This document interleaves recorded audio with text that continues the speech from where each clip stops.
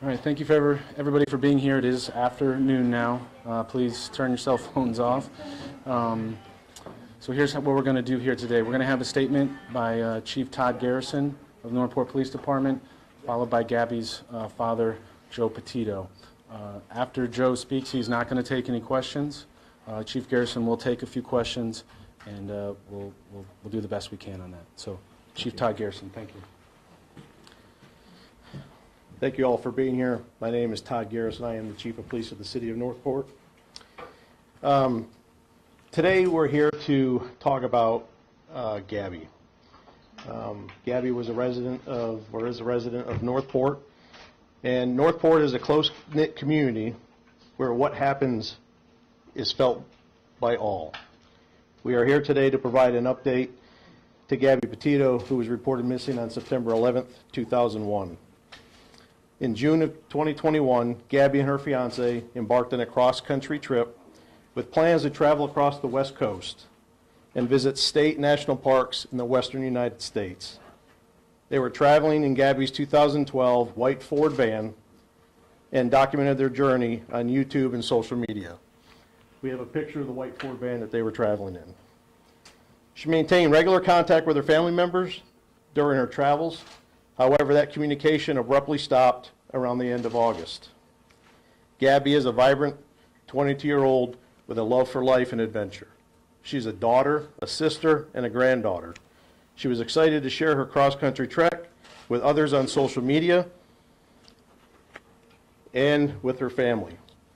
Gabby's family and those in the community here and in New York who know and care for her are hoping for answers about her whereabouts.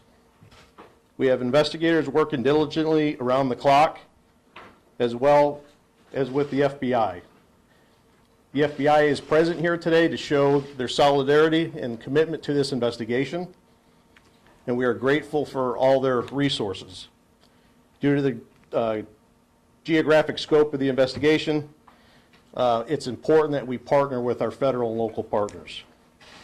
At this time, I'm going to allow Joe, Gabby's dad, to come up and say a few words.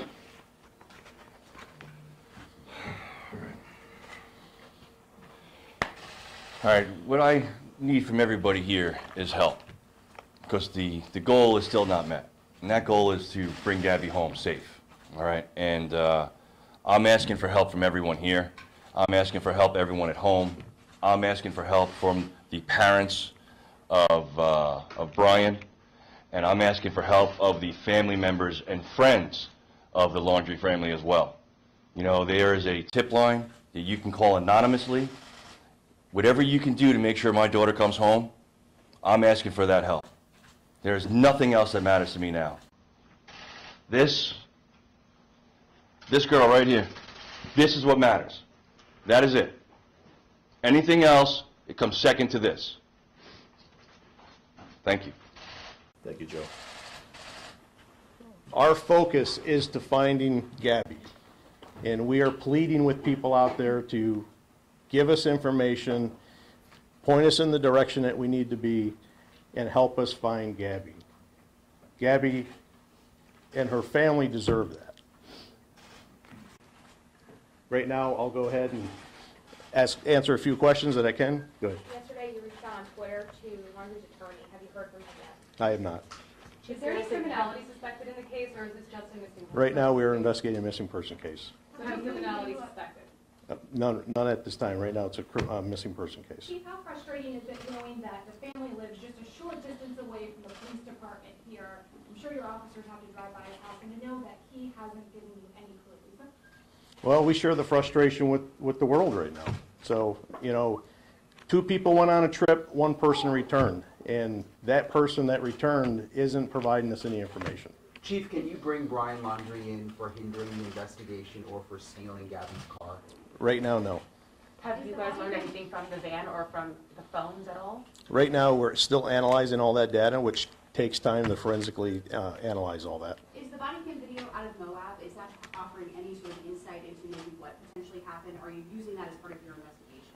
We look at everything that's coming in. As far as that having to do anything with the disappearance, we don't know. I mean, yes, they had a disturbance. Yes, it was captured on body camera, their interaction with law enforcement.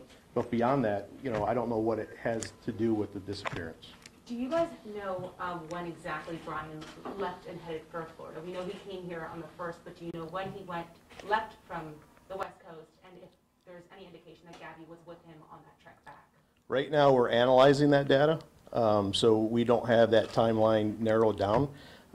There's a lot of information that we have to go through. Do you know where Brian Laundrie is right now? Yes. Chief, has the family attorney said anything at all to you during your interaction? The family attorney arranged to get us some property that we were looking for, and beyond that, no. Nicole Schmidt said that she last spoke with her daughter on August 30th, or at least someone who's purporting to be her daughter. Has any forensics been done on her phone? Have the phone records been requested? Have they been provided? Everything is being forensically analyzed right now, and it takes time. Including Nicole's phone? No, we don't have Nicole's phone. And have you requested it? Requested from who? From her. Oh, I'm sorry, from Nicole's phone. I'm sorry. I don't have the answer to that as far as that. At this point in the investigation, is Wyoming still the last place that she was known to be? Right now, it seems to be the area that we're looking at. What would it take in your investigation to bring Brian in again? Right now, this is a missing person case, all right? And our focus is to find Gabby. My focus isn't to bring Brian in right now, it's to find Gabby. Brian is exercising his constitutional rights, and I have to respect that. But as of right now, the focus is finding Gabby. Well, she's been missing for 2 weeks and could possibly be in danger. Why does he get the privilege to tell you no, that he's not coming in to speak to you?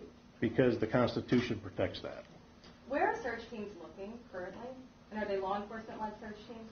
We have no physical search teams on the ground like doing grid search right now.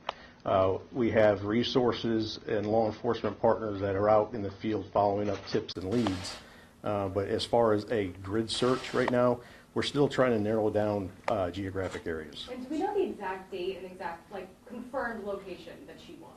We're still There's analyzing been, that. some say Salt Lake City, some say the national park.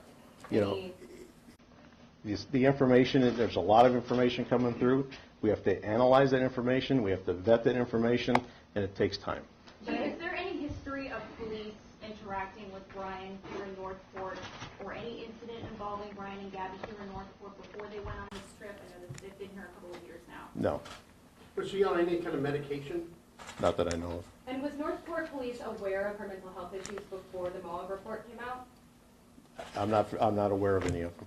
Are you able to tell us what you found in the van? I know yesterday you said you were not. No, right now, the data, the stuff that we found in the van is being analyzed. I don't know if it has any evidentiary value to it or not. Obviously, this was a van used by the both of them, which personal belongings and stuff are in there. Whether or not it has anything to do with the case, we don't know.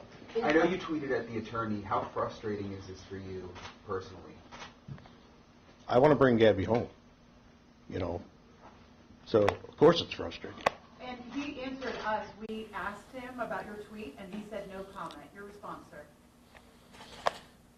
Where's Gabby? That's my response. No, emotionally for you, as a father, as a human being, talk about what this case is triggering for you.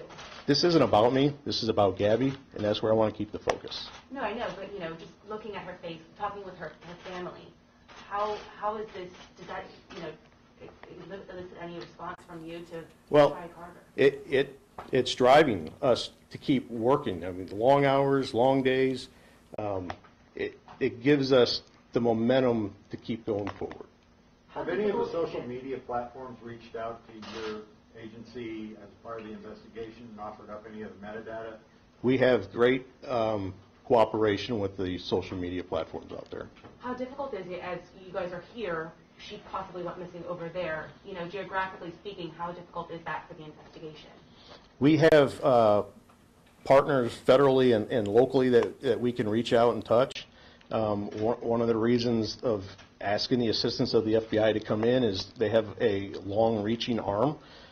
So I'm confident with what we're doing here And the tips and the information that's being funneled out west, I'm confident that that system is moving effectively. Two more questions. The Petito family said yesterday that what happened in Wyoming happened. It indicates that they know that something did occur in Wyoming and that there's information that we're not aware of or that's not being given to us and maybe being withheld from you. Do you know what happened in Wyoming? Do you know what they meant?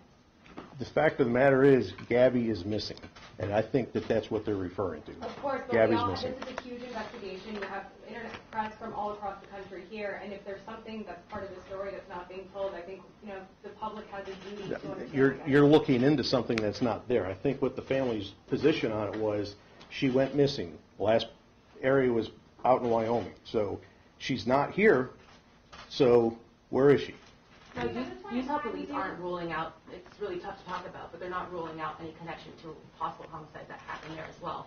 Have you guys looked into that? Is there anything you can tell us in relation to that? We have communication going back and forth with Grand County Sheriff's Office. We provided them with whatever information we could. They don't have any suspect information right now, so you would have to refer that to them, but they told us that they're looking at everything at this point. Kim, one last question. It's still a missing person case at this point in time, but is there any evidence suggesting that a crime may have occurred between the two of them? Right now, no. Right now, all we have is the missing person investigation on that. Okay. Really simple question. You said you know where Brian is. Is he at his parents' house? All I'm going to say is I know where Brian's at. All right. Thank you, guys. everyone. You can certainly follow up with us, me. You all seem to have my phone, so call and we'll answer any follow-up questions. Thank you.